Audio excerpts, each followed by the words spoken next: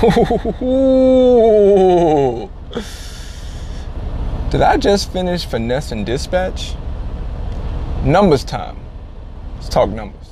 Over habits of my heart, I can't say no.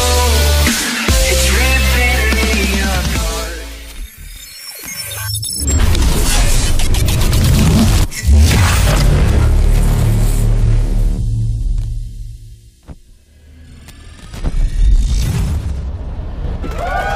Yeah. Welcome to another edition of Trucking with Loshawnparks, where you guys could have been anywhere else in the world, but you're here with me, and I appreciate that. So in today's video, I'm gonna talk about numbers. Did I just finesse a mega carriers, shall I say, a mega carriers dispatch? I don't know. It's gonna be up for y'all to decide. But today, what I'm gonna do is I'm gonna go over some numbers here real quick to show you guys how you got to know what your cost of operation is in order to know when a load is good, profitable, or it's just not even worth you taking. You know what I mean? Because some of the numbers can skew you a little bit to where you're like, oh, that's not a good load, don't want it. When in all actuality, once you run all your complete numbers, the load may hurt you a little bit, but still, if your average is where it should be at, or what's comparable for what your cost of operation is per mile to operate, then it really doesn't really hurt you that bad, right? So what I'm going to do is I'm going to go over some numbers for 3 loads that I've done. I've done 2 of the loads already. I was offered a 3rd load, and I'll tell you guys the whole situation once we get down on the paper. So let's take a look at it on the paper to help you guys understand better when a load is profitable and can still work for you, even though the rate on it may not be so sexy, right?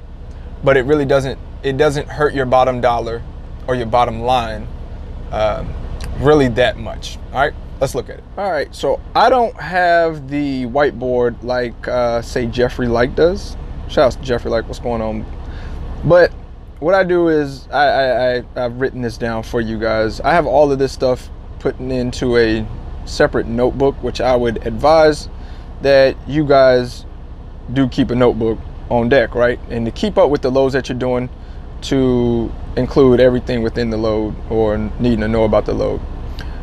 Also, by the way, this video is being sound sponsored by, or brought to you by, I shouldn't say sponsored because they're not sponsoring me, but the sound production is being brought to you by Boya Lavalier mic. If you're interested in getting one, the sound quality sounds great to you and you're a vlogger or a YouTuber, go on Amazon and look up Boya Lavalier. All right, anyway, back to what we're doing.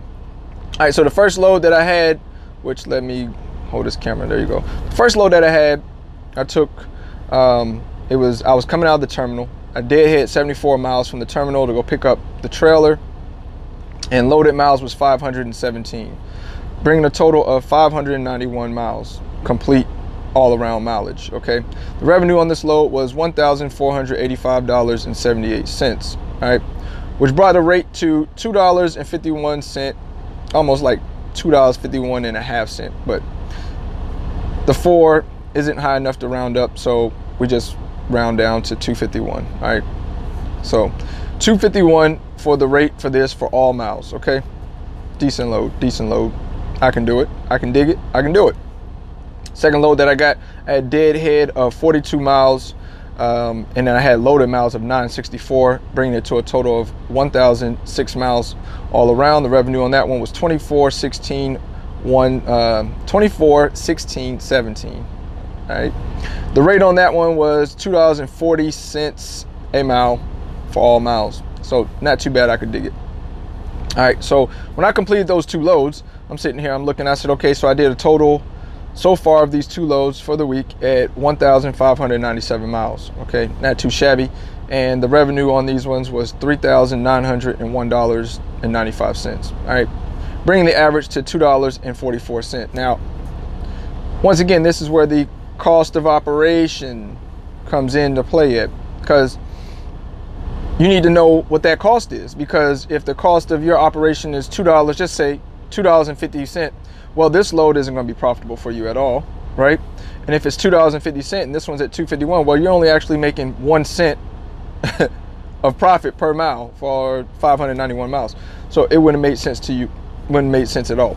So then dispatch sent me this next load right here as a pre-plan, and it came through weekend dispatch. It's not the original dispatcher that that we utilize, but it's weekend dispatch. So it's always fun to play around with weekend dispatch because, you know, you always want to push them to the limits because they try to finesse you, and sometimes you got to finesse them back. All right, so they sent me this one load, said 34 miles deadhead.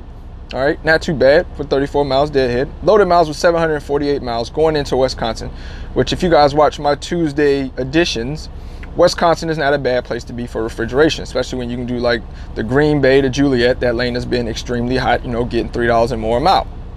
But anyway, let's get back to this. 782 miles all around. All right, all around 782 miles to include the deadhead. The revenue on this one was kind of a problem for me, okay? $960.43 for me to go 782 miles. Now that is a rate of $1.22. Well, 122.8. All right, so we could round this up, you know, 123, if you will. Still not good enough for me, okay? Not good enough for me. And the reason why I say that this rating is not good enough for me is because I know the cost of my operation. I know how much it costs for me to move this truck per mile, okay? Which I get down there. Okay, in a minute. But anyway, back to this. So if I decided to take this load, this third load, how badly would it affect me? Okay, how badly would it affect me? Now, you remember off these first two loads, the average was $2.44 to the truck, all right? Now, if I was to take this load and to include it, which it would have got off by Monday, today is Saturday, so I could have got it off by Monday, payroll goes in Tuesday, so I could have got this off Monday morning, snagged up another one, and added more to my revenue, you know, pending that I was able to get it off by payroll on Tuesday. So if I would have took this one, I would have had a total of 2,379 total miles for the week, or for these three loads. It would have been at revenue of $4,862.38. It would have brought my average, if I would have taken this load, to $2.04 for all miles, for all loads. Now I know you guys are going to say, man, that's like a 40-cent decrease from the average that you're at right now, opposed to if you'd have took that load, you'd have been down 40 cents. True. So I'm gonna tell you guys how I tried to finesse Prime Dispatch, right? I told him, I said, listen, I tell you what. I said, if you give me an extra, well, first I told him on the Qualcomm, I said, you know, he's like, you want to pull this out the east to get over, to get out of the east? I said, not for $1.22. I'm not feeling that at $1.22. So then we went back and forth for a little bit, and it was very fun because once again, it's weekend dispatch. I like messing with them because it's not my dispatcher, so I'm gonna put them to the test all the time, okay? Because you're not dealing with a scrub here. You ain't dealing with somebody that don't know numbers, okay? Because listen. You ever want to try to defeat me? Make sure that you know numbers, because I'm a number fanatic. I just am. I love it. Anyway. But I told him, I said, no, I said, let's try for $2 a mile out of this area, right? So he came back and he was like, that's going to be kind of hard to get. And I said, okay. I said, this is the thing I told him. I said, well, what can you get? Okay, what can you get? What can you get out of here? I want your best, okay? I don't want your average. I want your best. What can you get out here? So then he was like, on cue, let me take a look, let me go woody-woo. So I gave him a little bit of time. So I gave him about 10 minutes, and I came back on the Qualcomm. I said, I tell you what, if you add an extra $100 to this load and bring this up to $1,060.43, I'll take it, okay? Joe was hilarious. So he sent me a message back and had a little smiley face and says, we have already pulled you off of that load, looking for another load. But now that he's pulling me off this load, I've been sitting here waiting for the next load for, now it's been about two hours, okay? So I just recently sent him a message here on the Qualcomm. It says, hey man, do you have me in the penalty box? I mean, I just wanted an extra $100 on this. You couldn't do that. So, I mean, am I being penalized for wanting an extra $100 on this load, man? and it's just been fun just finessing them. Me personally, I don't mind sitting here until I get the certain type of rate that I want, okay? And that's just what it's going to be. You know what I mean? I'm not going to move the freight because, you know, you need it to be moved, or you're trying to get a person on this to move it because maybe it's been sitting for a day or two and is tired of being on that person's yard and they're ready for it to get moved. So no. So, you know, let's play a little finesse game. But anyway, let's get down here to real quick. I know I got a couple of people that have been asking me about this, and I am going to do this right here. A lot of people have been wanting to know about, you know, breaking down how much it costs a mile for fuel for you to run your truck, okay? Your fixed cost, variable cost, and my costs are going to be different than a lot of people's, okay? A lot of people think that I have a high fixed cost on my operation, which I really don't. I can tell you right now, this is truck payment, this is authority cost, this is insurance, and this is what I pay myself as a salary with me being on the solo truck, okay? And this is what I spend in fuel. I kind of went a little too high on this one. It's really actually like 1,100, not 12, but I always shoot for the higher number. I don't know why, don't ask me. That's just what I do. All right, and then I got $75 right here as a fixed cost, because, or as a variable, because I do get my truck washed at least once a week. So, and so does my other drivers. So with all in all being said and done, I can run my truck at $1.31.6, okay? If you want to be technical, $1.31.5 per mile in order for my truck to be able to run down the road, okay, on a load. That's why I told you guys in a previous video that a lot of you guys don't know how to do this and don't even realize that the cost of your operation is going to be under $2, but I hear people wanting to always get $2 and $3 and $4, and I ain't mad at you. Get as much as you can, but you need to also understand that you don't necessarily need to have that number $3, $4, $5 in order for you to be profitable, right? So once again, mine is $1.31.5, and he was trying to finesse me on the rate of $1.22. $1.23. No. You know, if you give me another 100, we might be able to, you know, at least I can make a break even somewhere, you know, in there. Now, you know, I wouldn't have been profitable. At least I would have got over to Wisconsin where it's booming at. So, but all in all, I spent about 48 cents a mile on fuel for all miles. Okay, this includes loaded and deadhead. All right, and in order for me to have a break even point where the business doesn't make profit, but of course my salary is right here, $600. In order for me to have a break even on this truck, it's about $3,290, okay? That's for this week. Now, once again, these numbers change weekly, okay? Because you might have some tolls, but this week I didn't have tolls, so you have tolls and stuff of that nature. That may need to come into play in the variable cost, so this may change, you know, week to week. But as far as my team, here it is, truck payment, blah, blah, blah, you know, cost to have them on the authority, insurance. This is their salary or their amount of money that they make every week. Like my team drivers is booming, and you got to remember they're W-2, so this is, you know, they get taxed, but they make about $4,382 to include all incentives, bonuses, per diem is included in this as well, okay? But then I figured them to do about $2,500 in fuel, $75 for a truck wash, and maybe $100 in tolls, you know, because they're a team. So, but all I need to run that truck is $1.78.5 per mile, okay? Revenue, all I need them to do for break even to cover all expenses on this end without the business making a profit is $8,925, okay? This truck normally spends about 50 cents a mile for fuel for all miles, to include deadhead and to include loaded. So, and that's pretty much the same standard across the board for both of my team trucks. This team truck is a little bit lower. It doesn't have as high as a truck payment because this is a 2018 truck and this is a 2017 truck. So this one is, you know, $760, $500, $380, same salary, $43.82, $25, $75, $100, same thing. So this truck can do $1.73, almost basically like $1.74 round up. And the revenue that this truck needs to make is about $8,695 for break even to cover all these expenses over here before the business, you know, makes a profit. So if the truck does pass $8,000 in revenue, or 86 in revenue, and this one does pass, you know, basically 9,000 in revenue, then the business starts to turn a profit, in the same way with the solo truck up here that I'm driving right now. All right, something I do want to point out, because I've seen the right brother talk about this and he said that this was valuable information that he appreciated, so I want to add this in here as well. When you're deadheading, these are pretty much what you're going to spend per mile. The the cost of fuel per mile when you're deadheading. Okay, now some trucks, if you're getting 10 miles per gallon, basically mean that you're driving slow. Okay, the guys that are doing like 60 miles per hour and they're getting 10 MPGs with the aerodynamic trucks, they're normally doing about 32 cents a mile worth for the cost of fuel to deadhead there. Okay, if you got 9 MPGs, you're getting 35 cents.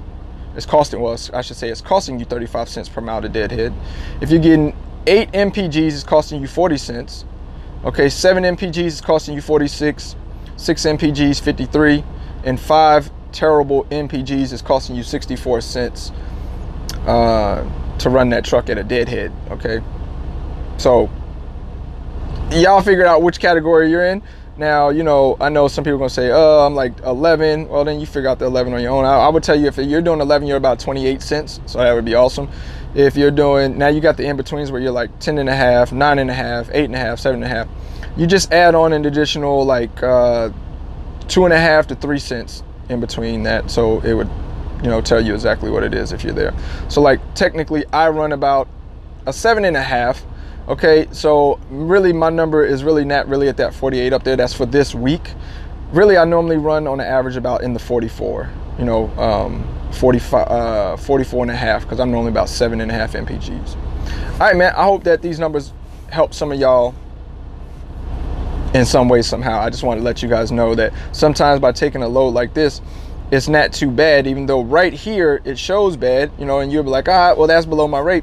But if you was to take it, you're averaging out for the week at 204, and if, you know, $1.31 is what you need, then you're good. You know what I mean? My revenue for the week would be 48.6238, and once again I said for break even is 32.90. So, and even with me chilling and not taking this third load right now, I'm already at 39.0195. So I'm already in the green for the business on this truck, you know, which only needed 32.90. I'm already at 39.01, so I'm good at where I'm at. All right, let's get ready to wrap this up. So I hope I wasn't talking too fast for y'all, man. But it is imperative, okay, that you guys know your cost, okay? Know what it costs to run your truck. And I know some people are gonna say, well, how do we figure that out? That's gonna be for another video, okay? The most thing that I could tell you is when you're running a business in trucking, and to be accurate with figuring this out, you can't include home cost. And I know I've said this before about including home cost, and I was wrong on that. You know what I mean? I'm man enough to say that you shouldn't add that, because then that brings the cost of your operation up even higher. And then whenever you're trying to run your truck and you see a cost of your cost of operation to run your business, and you included household expenses, well then now you're looking at like $1.70, $1.80, $1.90, $2 a mile. And realistically, you're not running a business, okay? You need to cut yourself a salary and include your salary into your fixed costs for your operation. That's how you do it, okay? So I will do a more in-depth video on how to break that down as far as trying to figure out your cost of operation in another video. All right, so that's gonna wrap this video up. I hope that this microphone worked out very well for y'all. Y'all was very clear. Once again, this is the Boya mic, plugging it for anybody that want to go get one that's a vlogger or does YouTube, man. I think it works very well. I tested it out quite a few times and I like the production of it. So when y'all see this video, it probably will be a couple of days or a week before GATS. I'm at GATS. I'll be at GATS this year. Come up, holla at me. All right. So until then, y'all be safe and don't do nothing I wouldn't do. Like, be unsafe as always. Winners focus on winning and losers focus on winners. And we winning all day right here at Trucking with LoShawnparks. And before I sign off, Parks Motor Group is still hiring, still looking for a team. If you are interested, visit www.drive4, that's FORPMG.com. Put in an application and let's make it happen. All right, salute.